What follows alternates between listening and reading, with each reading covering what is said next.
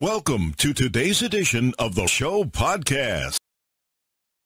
Angelina Jolie and Brad Pitt are still in the midst of their divorce, with the latest update being that Jolie has reportedly offered to testify against her ex in the trial. According to documents obtained by The Blast, the actress has made herself available in the case to offer proof and authority in support of alleged domestic violence.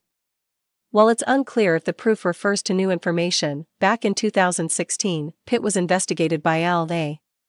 County Department of Children and Family Services for allegedly verbal and physical abuse of his children following an alleged incident on a plane. The case was then referred to the FBI, which later closed the case after Department of Children and Family Services cleared the actor of allegations of abuse.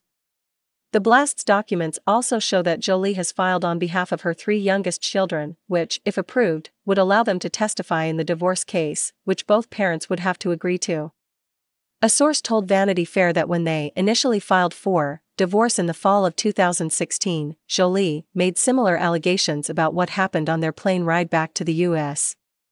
Those were reported to the authorities and thoroughly investigated before concluding no wrongdoing, and therefore, no action was taken. These have been the same attacks repeated for the past 4.5 years. I was really on my back and chained to a system when Child Services was called, Pitt told GQ in 2017.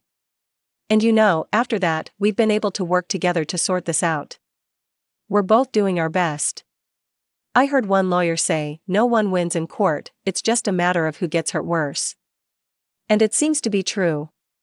We're all just healing from the events that led to the filing. They're not healing from divorce.